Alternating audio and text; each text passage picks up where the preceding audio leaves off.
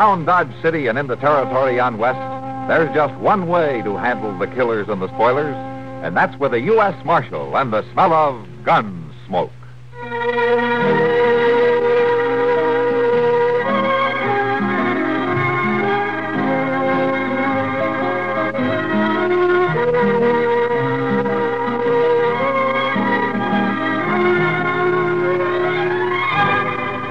Gunsmoke, starring William Conrad. The story of the violence that moved west with young America.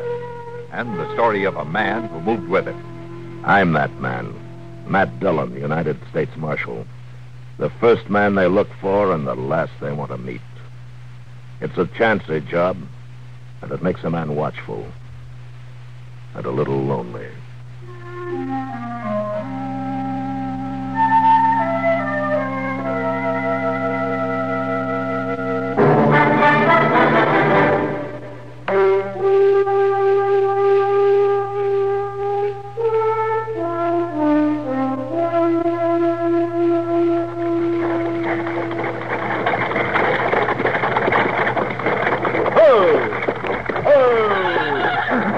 Dodge City! Everybody out, enter the line. Dodge City.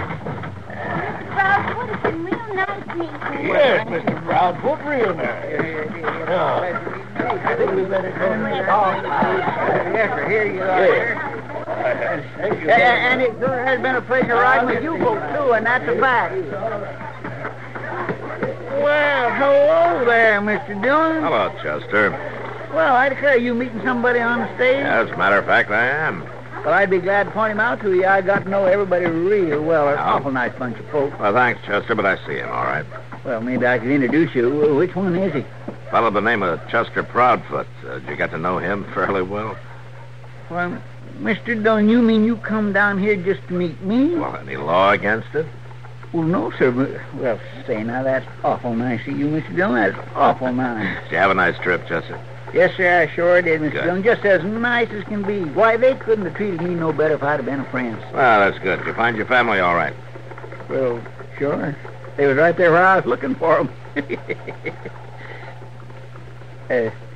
Well, that was kindly a little joke, Mr. Dillon. It was just a way of speaking kindly. I didn't really mean... That's the kind of a joke your family is partial to, Chester? Well, sir, we did do a lot of joshing, I'll say that.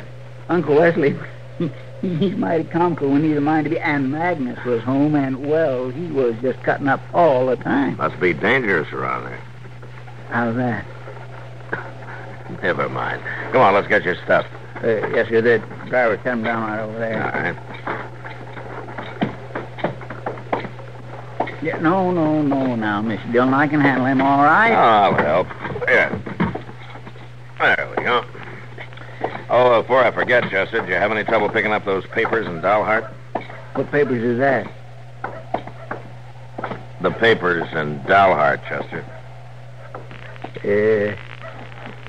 Oh. You mean you forgot them? Yeah. Chester, you said you'd pick them up for me on your way back through the Panhandle. I know I did. I swear I must have clean forgot. I was having such a good time there with my people and all, and it just must have knocked it right out of my head. I guess too much cutting up could do that, all right. Oh, now, I just feel terrible about that. I just don't know how I could have been so stupid. Well, don't worry about it, Chester. We'll get them some other way. But now, if you want me to, I'll turn right around and go back. No, there's no need for that. It won't trouble me not one bit. Never mind, Chester. I'd really kindly enjoy it, Mr. Dillon, taking another long Come on, ride. Chester. I better take you to the office before you forget where it is.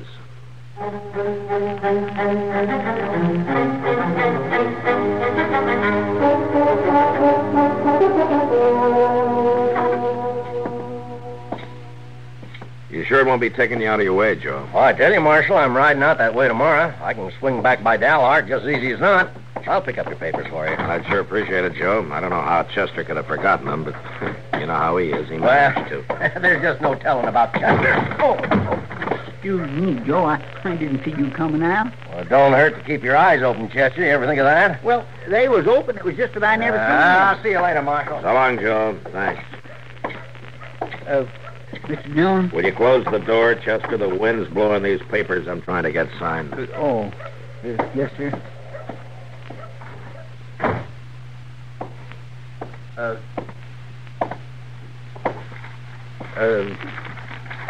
Mr. Dillon? Yeah. Was you and Joe Freeze talking about me just now? What? Well, I could have swore I heard you saying my name when I come in. Joe's going to pick up those papers you forgot, Chester. He's going clear to Dalhart? Yeah, he's going clear to Dalhart. Well, why, for gracious sakes, Mr. Dillon, you hadn't already got somebody else to do that. I could go just easy as No, not. Chester, it's all been arranged. But now, I can do anything Joe Freeze can do. I can get them papers for you myself. Don't worry about it, Chester. Now, Mr. Dillon, why don't I just get Look, on my Chester, horse I've been trying to get through this paperwork all afternoon. Why don't you just go on out so I can finish it up, huh? Well, I will, but I don't see Go why on, Chester. Yes, sir. Go on. I got things to tend to, I guess.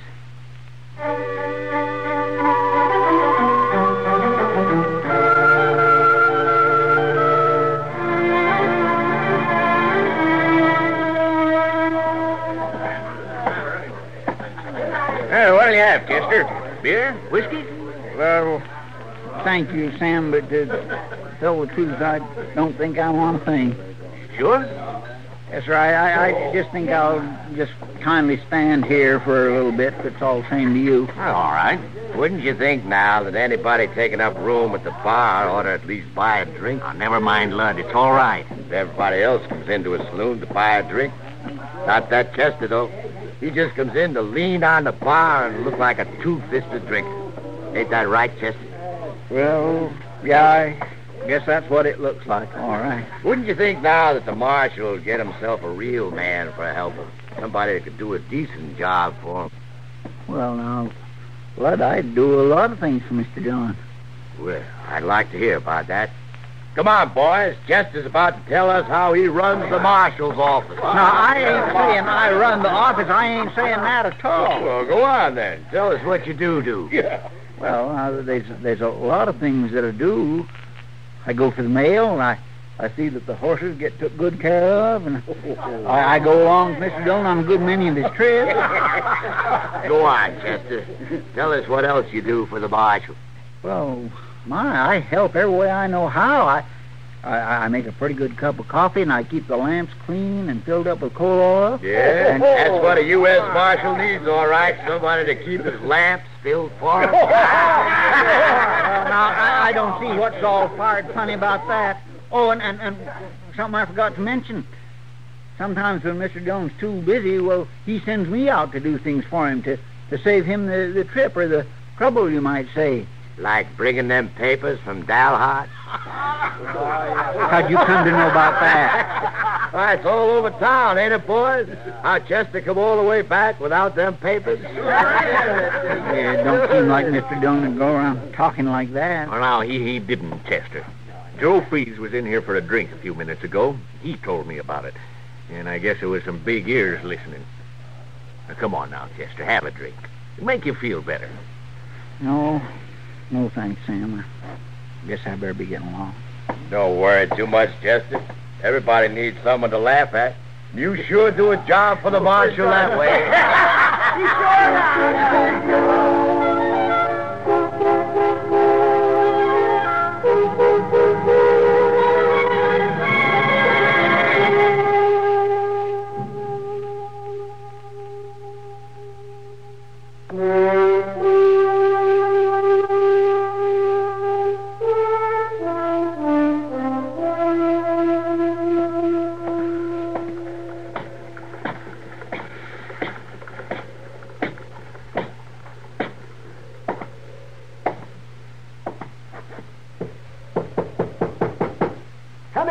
Come in. Oh, it's you, Chester. Well, come on in. Shut the door.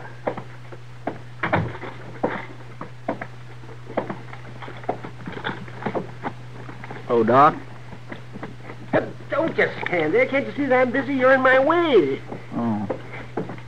Is this a professional call? You look kind of seedy. Oh, my, no, Doc. I ain't sick. I just thought maybe I'd pay a little visit and see how you're getting along. Well, that's nice of Chester, and I'll be glad to tell you. I'm getting along real bad.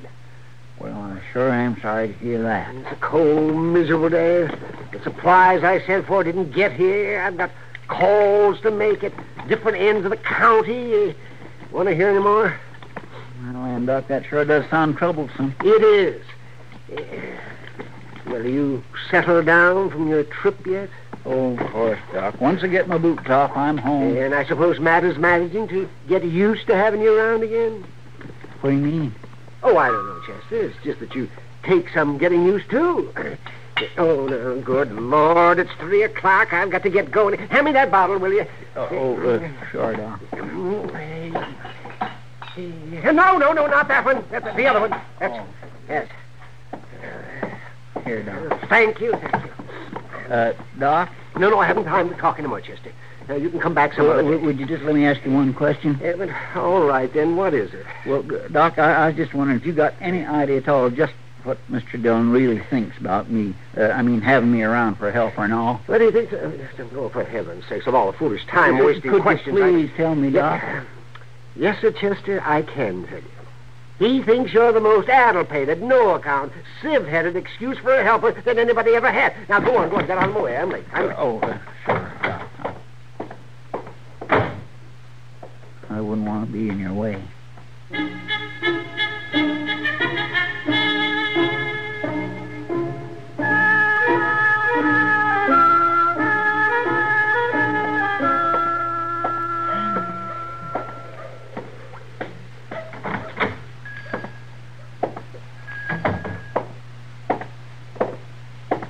Hello there, Chester.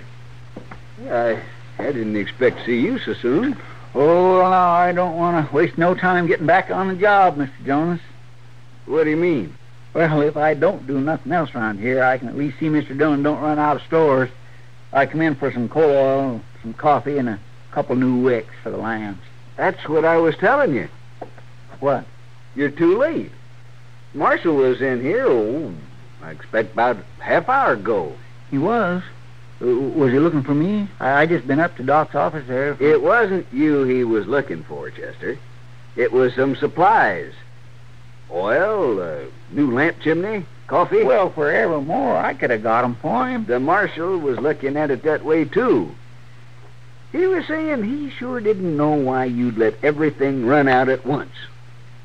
I sort of got the impression that he didn't think you were doing your job, Chester. He couldn't have been funning about it, could he?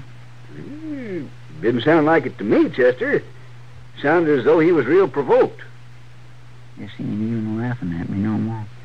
How's that? Never mind, Mr. Jonas. I guess ain't no call for me to buy nothing after all.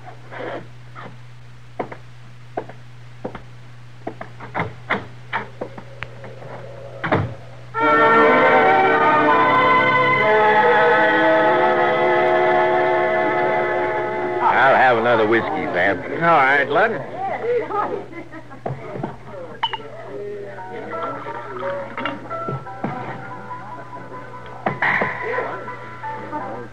Well, now, look who's just come in. Marshal Dillon's right-hand man. Only he's got 2 left hands. Why don't you leave him be, Lud? He's not smart enough to know the difference. Hello there, Chester. You been out on some big job for the marshal? I ain't got no time to talk to you, Lud Holt. Sam's Miss Kitty around? Yes, she is, Chester. Sitting at the back table over there. Thank you. I want to see her for a minute.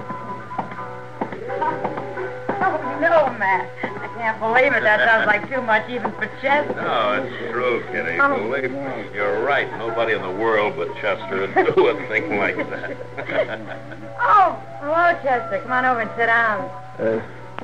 No, thank you, Miss Kitty. I got things to tend to. What's the matter, Chester? You trying to make me think you're working? No, sir, Mr. Dillon.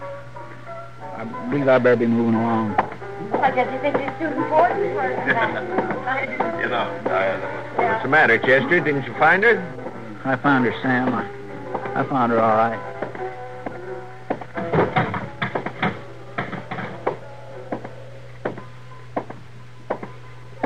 Hey, Chester! Hello, Jim. Is Matt in the Long Branch there? Yeah, he's in there all right. I got a telegraph message for him. That's so? Well, he's in there, Jim, at the back table with Miss Kitty. Ah, I thought you'd want to take it to him. I got things to tend to. You take it in. Oh, all right, then. It's from Joe Freeze. Joe Freeze. Yeah, he's heading for Arizona. Ain't coming back from Dalhart after all. I don't know why the marshal would care about that, He ain't though. coming back. Well, that's what he said. Give it to me, Jim. I'll take it. But you just said... Ain't nobody got a right to change his mind. You belong back in that office, Jim, watching that telegraph key every minute. Give that message to me.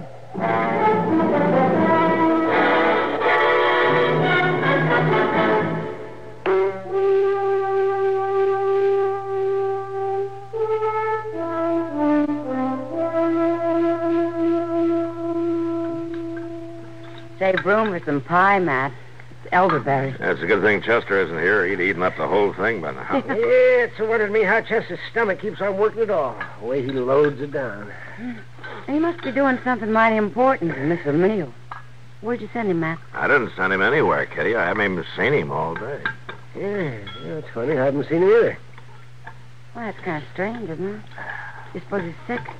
Well, he was in to see me yesterday, but he didn't say anything about being sick. He acted kind of funny, though. Oh, how's that, Doc?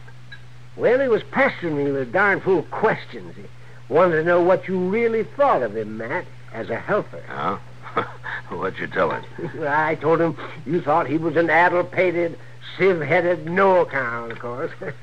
How else would you answer a fool question like that? Yeah. Wonder what got into him. I'm not sure it was such a fool question. What? What do you mean, Kitty? Well, I'm just remembering. Sam told me the boys at the bar were giving Chester a bad time yesterday. Oh, what about? Oh, Lud Holt was riding him hard about his job with you. About how nobody could figure how you'd put up with a man like Chester. Oh, Chester can usually take a joke. Oh, I don't think Lud was making a joke of it, Matt. He was making Chester look pretty silly. He said you only kept him on to laugh at him, and before he was finished, the whole saloon was laughing at Chester. Oh, well then, that explains it, huh? Wish I'd have been a little more patient with him. The way he was feeling, what I said couldn't have sounded very funny. Oh, he ought to have better sense, Well, Doc. Chester's sensitive, Matt. You know that. Yeah, but he should know that if I got any complaints, I'll make them myself. You were complaining to him quite a bit yesterday, weren't you? Well, sure, but he was still miles away on his trip. I had to bring him down to earth a couple of times, that's all. Oh, well, I guess everybody was bringing him down to earth at the same time. Poor Chester. I even laughed at him when he came into the Long Branch. Well, I'll say this. If he was going to choose a day to hole up and not make an appearance, this is a good one. That wind's bitter cold. Yeah, there isn't any sense to it, but I guess I better look him up and straighten him out. Maybe some of this pie will help his feelings. See you later, Kitty. Doc. Yeah. All right, Matt. Bad, Matt.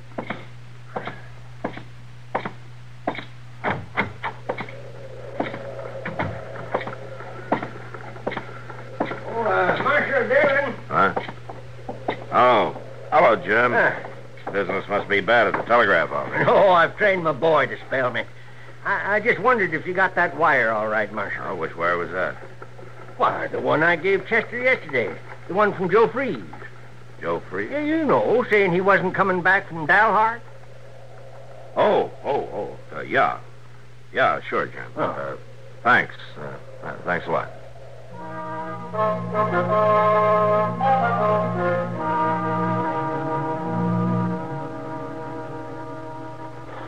That's the way it was, Marshal. He come in for his horse early this morning and rode out. Did he say where he was heading, Moss? That's the funny thing, him just getting back and all. He said he was heading for Texas. Saddle up my horse, will you? I want to go pick up a few things. Sure, Marshal. But I'll tell you like I told Chester.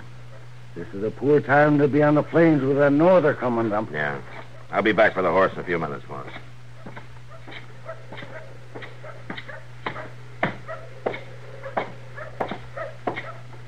Afternoon, Marshal. I'd like to talk to you. Not now, mister. Just take a minute. My name's Lud Holt. Oh? I've heard of you. I'll walk along to your office with you. Listen, Holt. you have anything to say to me, you say it fast. Huh? Well, sure. Takes a little talking over, though. I was thinking maybe you could use a good man. I mean, a good one. Real man who can handle a gun. I got an assistant. Oh, I know, Marshal. You got Chester, but everybody knows he ain't... I'll say one thing for you, Holt. You got plenty of nerve. Sure I have, Marshal. I could do a lot of good for you. You fill Chester up with ideas that he's no good, and then you come around to me asking for his job. Well, you know, Marshal, everybody knows Chester's only good for laughing at. Well, there's going to be one less person laughing at him. And that's you. Look, give up. And from now on, Holt, you stay out of my way.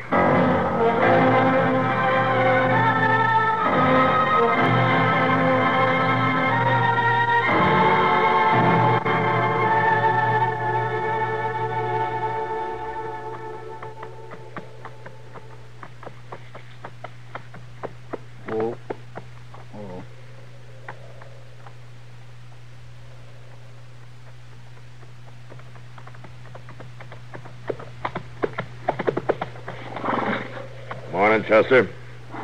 Morning, Mr. Dillon. I seen you coming back there. That's why I pulled up. Oh, we're the only two people I know who are darn fools enough to be out on a day like this. Well, it is mighty chilly. I'll say that. Yeah, it's a wonder we didn't both freeze to death in the night. Mr. Dillon, ain't none of my business, but just why are you riding out this way? I'm trailing a man. Oh, would you like me to help you? No, I won't need any help, Chester. Oh. I won't have any trouble finding him. He doesn't have any more sense than you do, heading out into a storm. Doggone it, I'm getting sick and tired of everybody saying how much sense I ain't got. That's so? Yes, sir, that's so. I'd just like to know how you're going to get them papers back from Dalhart if somebody don't go Why get didn't 'em. you bring me that wire from Joe Freeze? Because I knowed you'd give me some shilly-shally about not making the trip, and Mr. Dillon, I just got to make it. I'd like to do something right. After all, I forgot them papers once, and they're important. Chester. Yes. A man's life is important, too. Yes, sir, I expect it is. Even if he is an addle-pated, no-account, sieve-headed so-and-so. Mr. Dillon? Who lets the lamps run dry and runs out of coffee. Mr. Dillon, you... Can't sing a note and even whistles off-key. And everybody laughs at him? No. No, not quite everybody, Chester. Now, come on. Let's get back to Dodge. Yes, sir, Mr. Dillon.